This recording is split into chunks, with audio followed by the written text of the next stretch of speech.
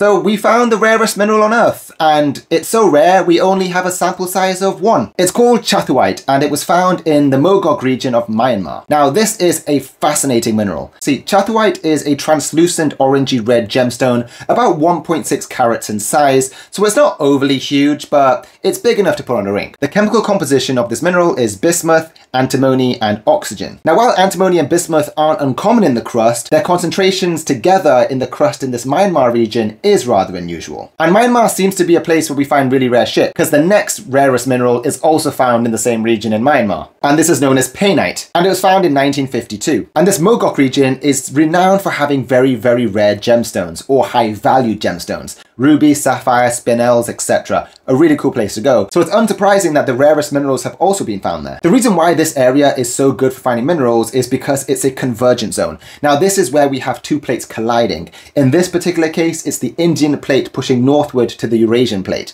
You can see it in this very complicated map here. There's almost like this compressional zone that's going and squeezing these two plates together, and it allows hydrothermal fluids to rise up through the cracks, bringing along all these minerals where they interact in these high pressure, high heat zones, creating all these really cool minerals. And in this case, bismuth and antimony rose up through these cracks, combined together with oxygen to create this Kyawthuite crystal. So yeah, Kyawthuite.